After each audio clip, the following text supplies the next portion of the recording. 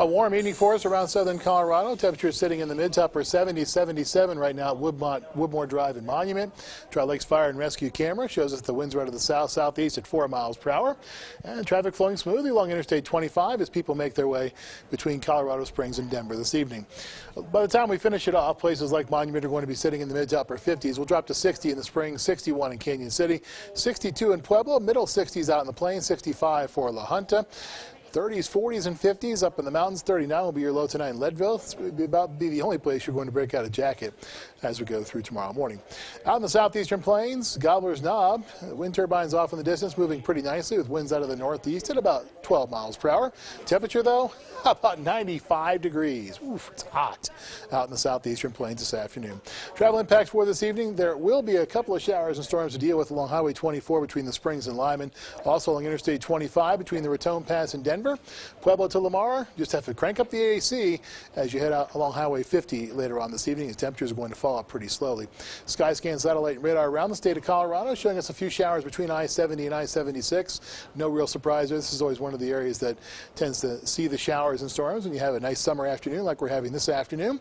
Meanwhile, a few showers also off to the west of the divide, getting ready to make their way across the divide and into areas between I-25 and the Continental Divide over the next couple of hours. But once we lose the heating of the day, as we talk about, we always lose that chance for the showers and thunderstorms.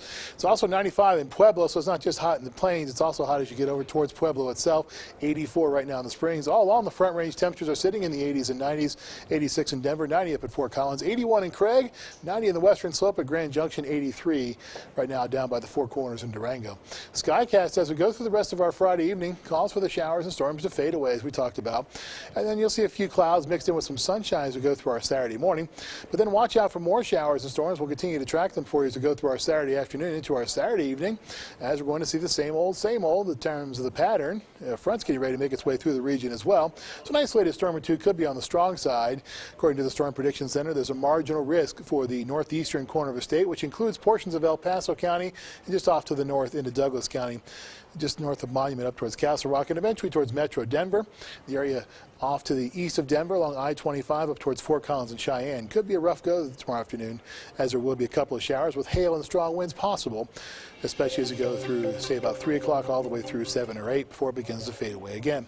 7-day forecast. The other thing that the front will do for us is drop our temperatures. 78 on Sunday, 79 on Monday, and temperatures rebound back to the mid-80s on Thursday and Friday.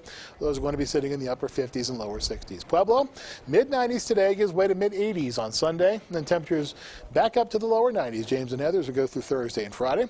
In Canyon City, it's near 90 tomorrow. It gives way to lower 80s on Sunday, and temperatures sitting in the lower 90s again by next Thursday and Friday. Lows again, upper 50s and lower 60s. And in Teller County, it's mid to upper 70s tomorrow. That gives way to a 70-degree high on Sunday. So overall, the weekend not looking too bad. But watch out for some thunderstorms. Keep that umbrella handy, as usual, up in the mountains this time of the year. All right, perfect. Thanks so much. Jay. Well,